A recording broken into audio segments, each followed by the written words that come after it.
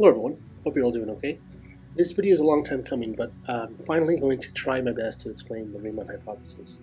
Well, not quite just the Riemann hypothesis, but actually I want to show you how you yourself can find the first few non-trivial zeros of the Riemann Zeta function using something as simple as a graphing calculator. In fact, I'll be using Desmos, which is a site that if you're not familiar with, you should be. It's a fantastic resource to have, especially as a student or really anyone that's curious about just math in general. You can graph and really solve a bunch of different equations using it, but mainly it is a graphing calculator at its core. So the first thing to discuss is the Riemann Zeta function, zeta of s. Now zeta of s is defined as the sum from n equals 1 to infinity of 1 over n to the s, where s is a complex number. So what we say normally is that it's a number plus another number times I.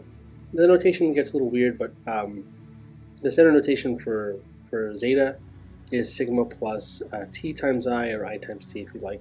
Or of course I, if you don't know, is the square root of -1. Basically I squared is -1. No real number satisfies that, but we say I is a number that satisfies that if such a number existed. That's kind of the idea. So the first real issue here is that the way we define zeta as this sum, it really actually only makes sense when this sum actually converges. So when does this sum converge? Well, we need to know a little bit of calculus in order to see really what's going on. But the big idea is essentially p-series. If you recall p-series, this looks kind of like a p-series, only with s instead of p, and it would really only converge if s was bigger than 1. But because we're dealing with a complex number s, we can't just say it's bigger than 1 because there's two components to the number. So the way we do it is this. We look at the absolute value and see when it's basically absolutely convergent. So notice this, of course, is equal to the sum n equals 1 to infinity of 1 over n to the s, like that. And now, of course, by the triangle inequality, we can do this.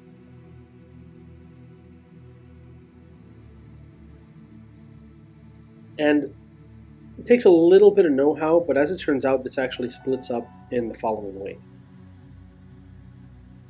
Now, of course, the thing inside the sum can be split up even further because absolute value splits up multiplicatively. That's fine. But what's kind of strange is this part.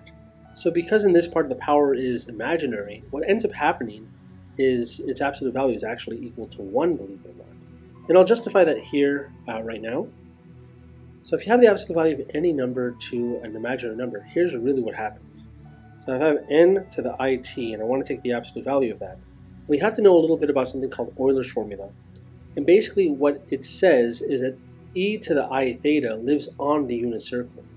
And it's, well, because Euler's formula says e to the I theta is cosine theta plus I sine theta. So I'll kind of use that here. I'll of course have to rewrite this as e to a power. So I'll say it's e to the ln of this. We use log when dealing with complex numbers. Not that big of a deal, but you get e to the log of that. Now, of course, by exponential rules, we can actually pull out the it. I'm not really super concerned about that. I'm concerned about pulling the I out, believe it or not. So what we end up getting is e to the I log of n to the t. And all I really care about is the fact that this, right there, is a real number. And e to the something times I lives on the unit circle. And how I know that, again, is because this is cosine of that plus I times sine of that. And if you take the absolute value of this using complex numbers, what is that? It's the square root of the sum of the squares of the components. But notice cosine squared of something plus sine squared of that same something is just 1. So in fact, yes, the absolute value of this is equal to 1. So that justifies that statement. Further, since n is positive, any positive number to any power, regardless if the power is positive or negative, is also positive. So we can get rid of the absolute values altogether, along with getting rid of that n to the it, because again, its absolute value is 1. Now again, sigma is what is the real part of s. So in fact, this is equal to 1 over n to the real part of s. And again, by p-series, this only converges when that power is bigger than 1. So in fact, all we can say so far is zeta as defined only converges when the real part of S is bigger than 1. So this is great if you want to calculate values of zeta, for example, zeta of 2, zeta of 3, in fact, zeta of any number bigger than 1, like 1.1, 1 plus 3i, anything that's basically to the right of 1 on the complex plane. And of course, what that looks like is something like this. So if you're plotting the complex number S and the real part of S you want to be bigger than 1, well, this of course is when the real part of S is equal to 1 on this line. So anything to the right of this will do. Perfect. So this is where this sum is true. Now that actually doesn't mean that this is the only way of defining zeta, right? There could actually be other ways of defining zeta that also satisfy being equal to this sum in that region that I've shaded in green. What I'm really talking about here is something called analytic continuation, which is a very, very common phrase you'll hear when researching things like the Riemann hypothesis or the Riemann Zeta function in general. But what this really means in just kind of layman's terms is if you have a function that its graph is a particular type of shape, it can possibly be extended beyond for all values. A pretty kind of low-level way to discuss this is, let's say we have a curve that looks something like this, right? And let's say it only exists to the right of this number that I'm plotting on the x-axis. But maybe there's some other function that also has that shape, but it has other shapes beyond on the left side. So maybe there's something that looks like this, but then after this point actually continues and behaves the same way as the curve in black. So this would be a so-called extension of that original function, or a somewhat continuation of that function or of that curve onto points where it didn't initially exist as previously plotted. The word analytic, though, basically means there's an extra requirement involving derivatives, that in order to satisfy that part of it, there's only one true continuation that would be the analytic one. And as far as picture goes, it's kind of what you would guess that it would look like if you knew a part of the curve. Now this one I'm drawing is probably a pretty garbage example, but basically if you imagine drawing, for example, the right part of a parabola, then you might imagine that if you continued it to the left, you would just get the reflection. It's probably a very simplistic way of thinking of it, but that I think will make sense. So now the big question, how do we actually make this continuation a reality? Well, again, the reason why this is only valid when the real part of S is bigger than 1 was because of p-series. So if you recall in Calculus 2, something you'll see along with p-series is the alternating series. In fact, what p-series very much reminds me of, when p is equal to 1 anyways, is the harmonic series. And this probably will remind you of that. If you actually look at the alternating harmonic series, that actually converges where the harmonic series did not converge. In fact, if you take a look at the alternating p-series, the alternating version of p-series, that actually converges when p is just purely positive. So let's take a look at what that would look like in the context of the Riemann Zeta function. So this is basically what we get, and we call this the Dirichlet Eta function. So this symbol right here is a Greek letter eta compared to the Greek letter zeta here. So now if you just consider the alternating series test, what you realize is that the sequence that we're looking at that's alternating is 1 over n to the s. That's actually how the alternating series test works. We consider basically the non-alternating sequence that we're summing over. And the question is it decreasing, and is the limit equal to 0? So as it turns out, this is decreasing when the real part of S is bigger than 0, and the limit actually is equal to 0 when the real part of S is also bigger than or equal to 0. Because then basically you have infinity to a positive number, which is infinity in the denominator, that ultimately approaches 0. So you can take a look at these two conditions on your own, but this is basically the case when the real part of S is bigger than 0. So what we end up getting finally is this following thing, that eta is actually valid for when the real part of S is bigger than 0, whereas zeta is only valid when the real part of S is bigger than 1. So now the big question is, how do we actually relate these two? So if you wrote them out, it'll be pretty obvious to see what's going on. They're very similar, only eta actually has the even values being negative. Just like that. Not to confuse my 5's with s's, sorry about that. Now what you'll notice is if you just add these up, the even ones cancel and you get the odd ones. However, the odd ones aren't what we want to keep here. What we want to keep are the even ones. It's not obvious at first glance, but the reason why is because they'll all share a common factor of 2 in the denominator. You can factor that out and retrieve zeta back, believe it or not. Let me show that here.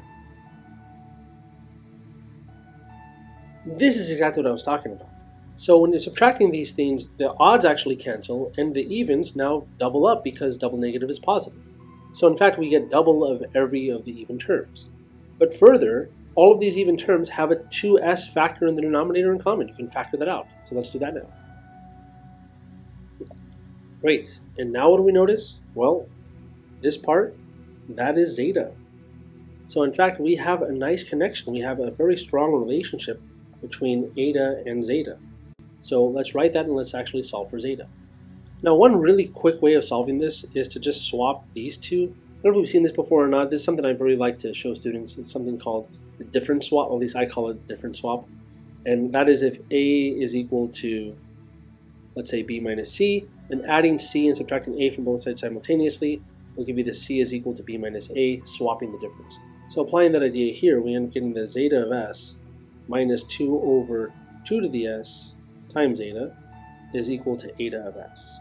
In fact, notice this 2 over 2 to the S can be written a little more compactly as 2 to the 1 minus S, and further, these two zeta of S factors can be factored out completely, giving us this fantastic equation.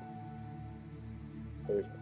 So what does this actually tell us? Well, basically, if you were to divide this whole thing by this chunk, assuming it's not equal to 0, and you can kind of see when it is equal to 0 if you wanted to dive into that on your own, it ends up being 0 for particular values that look like log base 2 of something, not very important, but they end up being on the imaginary axis, and zeta, as it turns out, is non-zero there. It's kind of hard to show that, but I'm not going to really talk about that here. But again, you can see when that's the case on your own.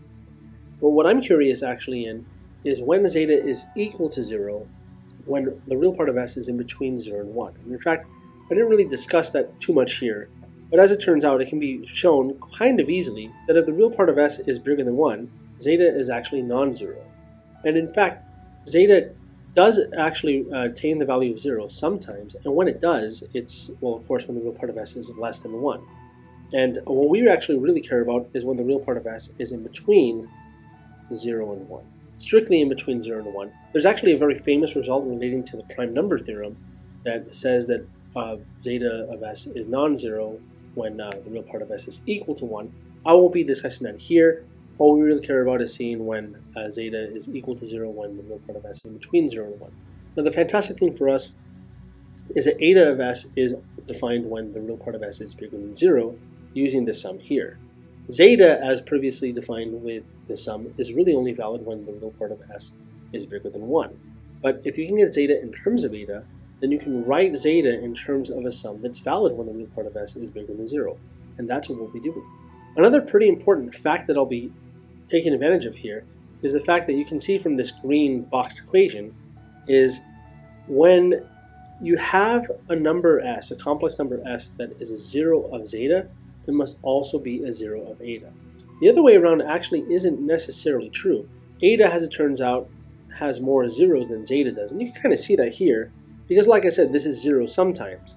So what we're curious about are the zeros of zeta. So it is true that if you have a 0 of zeta, it is also a 0 of eta from that expression in the blue box. So now what I really care to do here is to find the zeros of eta, not zeta. Now, very similar to as previously described, we can actually split up n to the negative s in this way. Now, earlier I did n to the s because it's focused on the denominator, but here the same thing can apply, obviously, when you have a negative power. That doesn't really matter. Also, we can rewrite n to the negative it part as e to the something. In fact, it's e to the I times something. And because it is e to the I times something, we can split it up using Euler's formula yet again, just like this. Now, some pretty obvious trigonometric identities can be applied here. Also, we can split the sum up into the real part and imaginary part. And to make the calculation in Desmos a lot easier, I'll of course have to replace sigma with x and t with y, because of course what sigma and t represent are the real and imaginary component, which remind us of x and y on the complex plane. Now, the last thing I've done here, of course, is replace log with ln, even though I said we use log when it comes to complex numbers. As it turns out, the inside here of the logarithm is a real number, so we can change it back to ln, because that's what log really means. We mean it to be the natural log. We use ln when it's a real inside instead of a complex inside, but I digress. Great, so we have eta was equal to that thing, but we want eta to be 0. We want to find the zeros of eta. So notice what we actually really have here is a complex number where the real and imaginary parts are these crazy looking sums. But as it turns out, when a complex number is 0, well, that's when the real and imaginary part are each 0. So in fact, what we'll be doing is basically graphing each of these sums equals 0 on Desmos. Now, a few really big important things. Desmos doesn't actually like infinity. It understands infinity in specific cases. If you're dealing with improper integrals, it actually knows what that is. And if you actually want to type in infinity in Desmos, it's just infty like that. And that'll actually spit out infinity. As soon as you type in the y, it'll turn into infinity. But with sum notation, with sigma notation for sums, it doesn't like infinity for some reason. So what we'll do instead is we can call it k and let k tend towards infinity. Or if you want to take a very large number up there, like 10,000, you can totally do that on your own as well. But I will say that the larger the value is for the top value of the sum, the longer it's going to take Desmos to graph, especially if you're very zoomed out on the graph. So let's take a look at those graphs right now. So to show me typing it, it's sum for sum, and then you go from 1 to, well, we want infinity, but let's again call it k here. And now remember, this is alternating, so we have -1 to the n-1 power. Now when you type in a power in Desmos, you type in n-1, this sort of thing happens where the -1 drops down, so a quick way around that is to type in the -1 first, and then to go back and write the n. You can of course use parentheses as well, but I think this is a little better. Now we had n to the -x times cosine of what? It was y ln of n. Now maybe it's a good time to bring up that the imaginary part was negative, but when it's equal to 0, you can just divide by negative and it's positive anyways. So that actually doesn't really matter. Now the next thing I'm going to do to make this quick is I'll actually just select all of this and copy and paste it and then replace the cosine with sine. And there we go. Now, the reason why Desmos isn't graphing is because we want these to be equal to 0, and I kind of forgot that. So let's type in equals 0, and then equals 0. Now, I'm not actually zoomed in correctly here, so I'm going to press home. Also, I should mention is that we want k to be not just 1, so it's not graphing anything for that reason. So I'm going to go here and let k be equal to 100 to start things off, and it gives us some really interesting image here. And these are what I've been calling fingers for a while. Now, what's weird is that when you actually let k goes towards infinity, they kind of disappear, and you just get an image in between x equals 0 and x equals 1. Now, where you start to really see things make a lot of sense is when they're the same, right? They're both equal to 0 at the same time. Not just 0 once for one and then a once for the other. At the exact same time, they're both zeros when eta is 0. In other words, we're looking for intersections. So here, right there, we start to see actually a false intersection. Not necessarily that it's false, but if k is larger, we'll kind of see it start to go away. Another thing maybe to bring up is that here, this is when the real part of s is actually equal to 1. Now you can see that x is 1 here clearly. So if you keep scrolling up, again, it takes a little bit of time to load. We see our first hit right there. Now, something that you could do, it doesn't actually matter too much, but something you could do if you wanted to is switch x's and y's, and then you'll get this same image, but now instead of looking up and down on the things vertically, we'll actually be looking more along the x-axis instead. So sometimes that's a little easier to scroll, but it ends up being the same thing anyways. So you can see here the x value of this point of intersection appears to be around 1/2. It looks a little less than 1/2 actually if you zoom in, kind of like I have here. The purple part of the graph is a little bit to the left of x equals 1/2 where it intersects the red graph. But if we crank k up to 1000, I have to wait a little bit for Desmos to make the change.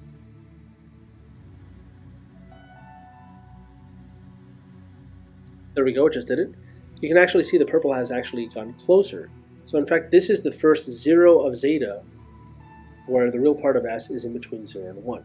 Now I should say there are other zeros of s beyond 0, meaning when the real part of S is negative. And in fact, they only occur at the negative even integers. And it's a very obvious statement once you know something more about zeta. That's called the functional equation. And the functional equation is an equation of symmetry that allows you to relate parts of one side of this so-called critical strip to the other side. Now, I don't really want to talk about the functional equation too much here, but I will say that because of it, it is very obvious that zeta is equal to 0 when you plug in negative even integers.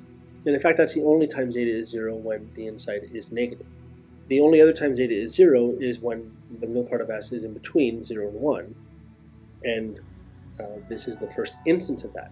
Now, when I say first instance, I mean going up. If we go down, it's actually reflective.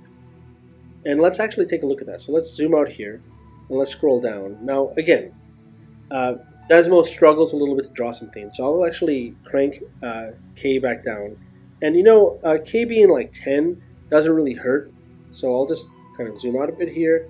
And then notice if we go down to negative 14 for Y, we start to kind of see the same basically intersection, but on the opposite side. So as it turns out, this image is very reflective across the x-axis.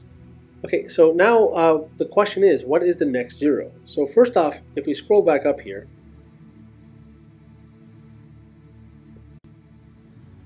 our first 0 is 1/2 plus 14 point something times I.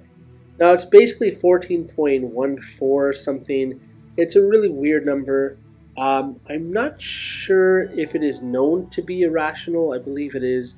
There's no closed form that's known, I don't think yet. There are ways of finding it using integrals, that's all I'm going to say. But it's nice that we can use Desmos to get an idea of what that value is.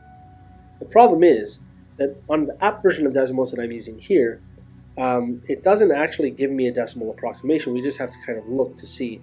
You can kind of zoom in here, and you can see that we can kind of get closer and closer.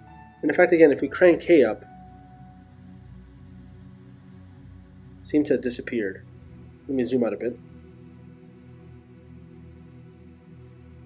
Wait a little bit. We're kind of zoomed in, so my hunch is that we'll actually see a really nice image in a bit.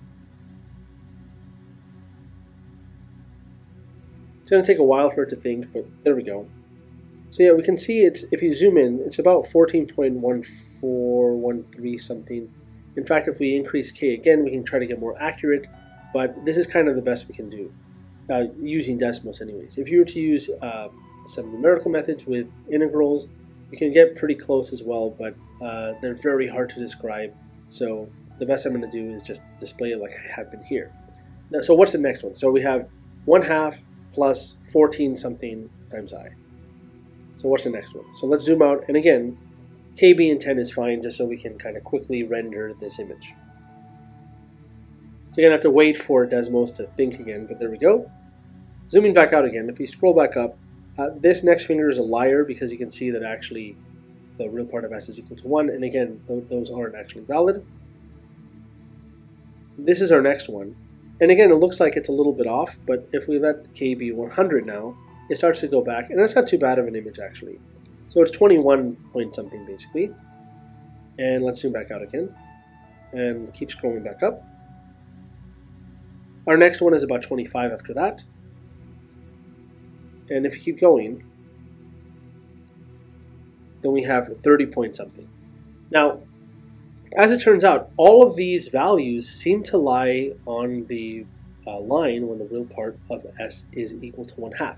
That right there is the Riemann hypothesis. If you can prove that, then you've proven the Riemann hypothesis, and you also get a $1 million prize. Now, I'd love to talk more about the Riemann Zeta Function and the Riemann hypothesis, but I think I'll save that for another video. Hope you enjoyed this video in this different format that I'm messing with here. Please let me know your thoughts in the comments below, and like and subscribe if you're not subscribed already, and I'll see you in the next one. Take care.